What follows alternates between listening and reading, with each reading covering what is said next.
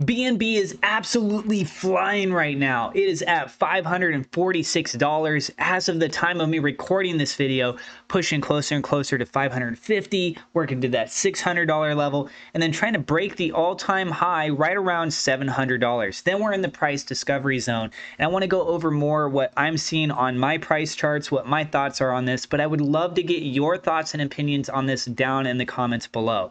So as you guys can tell, I'm very excited. I'm very bullish on BNB, on Binance itself. And as we take a look here on the monthly chart, what I've got going on are a couple different things. The big element that I want to showcase to you guys is looking at the Fibonacci retracement. So we just broke above a key level at the 0.236, trying to get back to that all-time high. There was a huge rally that took place just on a 15-minute time frame, and that nice little extra push is still holding itself well.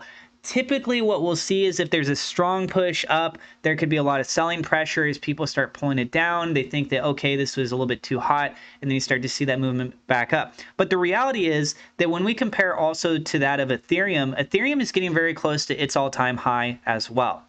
Now, with Ethereum, it's only down about 19% from its all-time high. By comparison, BNB is down 21.65%. So this still has even another 2% that it could run up just to be in that same range as Ethereum. Personally, I am thinking that there's a huge potential that we could see a massive surge in BNB for a couple reasons. Number one is that with Ethereum being the second biggest cryptocurrency out there, one of the major drawbacks is the extremely high Ethereum gas fees. And if more people are participating in the network, we're still seeing that as a major problem, even with these changes going on. Just a lot of people tend to be really deterred by that. Sure, it could still have a huge appeal for people that are participating in, say, the NFT space, major institutional investors, the idea of ETFs, etc. By comparison, BNB, one of the negative aspects to that is what happened with CZ, the big lawsuit, and the fine that happened with the Department of Justice. So, but that happened last year, and I'd say the dust basically settled with that. They have a new CEO. That CEO has been hard at work. Things are still operating. It's still moving forward. It's not like BNB fell off of the map. Like, guys, it's still very much a top 5 cryptocurrency. And something else to point out to you that's really cool, or I find interesting, is that look at the circulating supply. With Ethereum, it's 120 million. And by comparison, BNB, it's 149.5 million. So they're not that far off just from a token count. But look at the actual market cap. BNB itself is at 81.4 billion, whereas Ethereum is at 475.6 billion.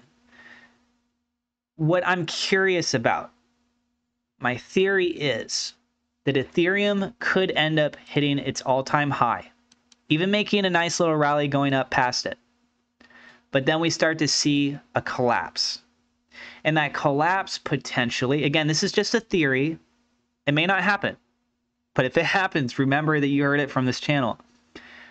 That sell pressure from Ethereum gets moved out of Ethereum and potentially into BNB as BNB continues to make a strong rally. BNB does have less gas fees. It does have its own exchange.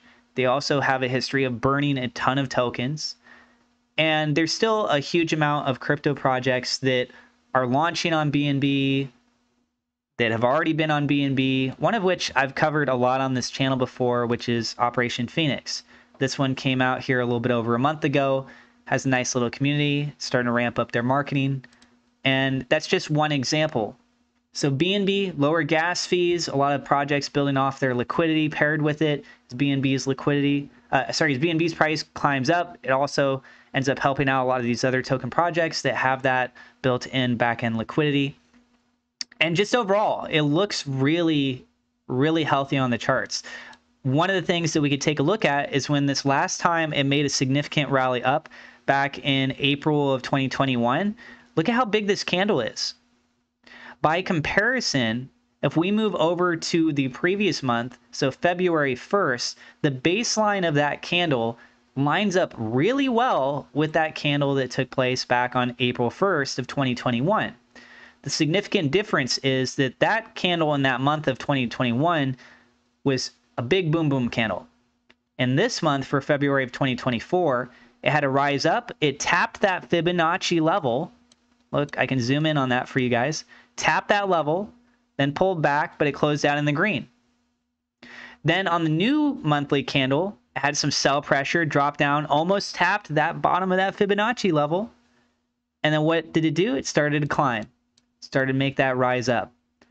Then today, as of the time we're recording this video, broke above that Fibonacci and is currently sitting in that red zone, that 0.236, on that way back to the all-time high. Only down about 21%.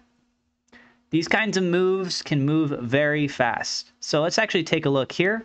Over the course of that month back in 2021, it moved up 105%.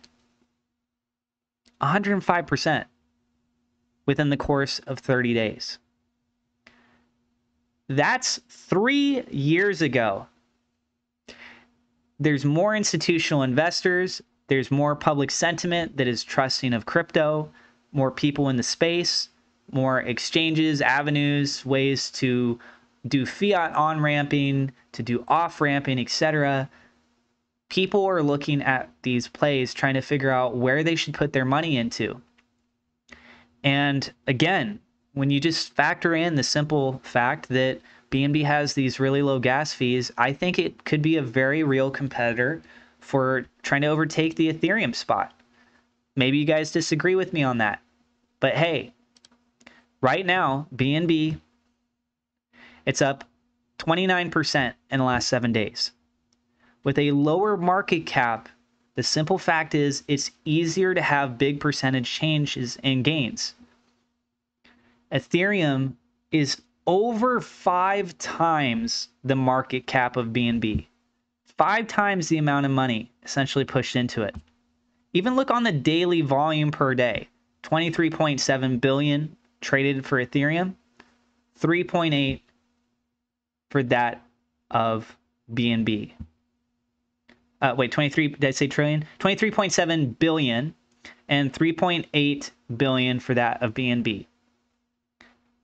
The potential for it to move up is exponential. Realistically, I'd say BNB has a very strong chance of overtaking the number 3 spot, Tether, and passing above 100 billion. Even that, we're still looking at it not being technically a fourth of the way to Ethereum. I mean, with BNB, this thing I think could very easily be half of Ethereum. I still think that it could overtake Ethereum from a market cap perspective, but imagine what that would do to the price. So let me know what you guys think about this down in the comments below. Really want to get your opinion. And besides that, if you haven't heard of the crypto exchange Margex, this allows for leverage trading. Maybe you've been looking for a platform. Maybe you've been looking for one where you could practice. The beautiful thing is with this exchange that there's no KYC. It only takes about 30 seconds to a minute to make an account. You do not have to make a deposit. So if you just want to play with it, you want to look around the platform, that's okay. They have demo funds. So if you want to practice leverage trading, you can do so. And then if you do use my referral link and you make a deposit of $100 or more, you can get a $50 bonus, which is pretty cool. They also have the ability to buy crypto directly through their platform using MasterCard, Visa, Google Pay, Apple Pay, PayPal. You can see that there's a lot of big name cryptocurrencies on here. They have also that ability to do copy trading. You can see what other people are doing for their performances. They have staking options. Find the referral link down in the description below.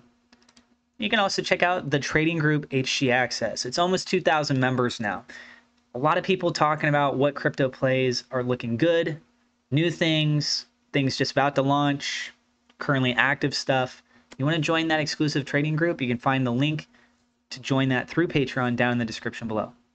Thank you so much to my personal Patreon supporters. Double shout out thank you to Victor Vegas and Worlds of Rizvi for being higher level patrons. Thank you to my YouTube members for your support. If you want to use that trading bot tool that I have integrated in with TradingView that you saw in the video earlier, you can find a link to that also through my Patreon. Don't forget to hit subscribe. God bless. We'll see you in the next episode.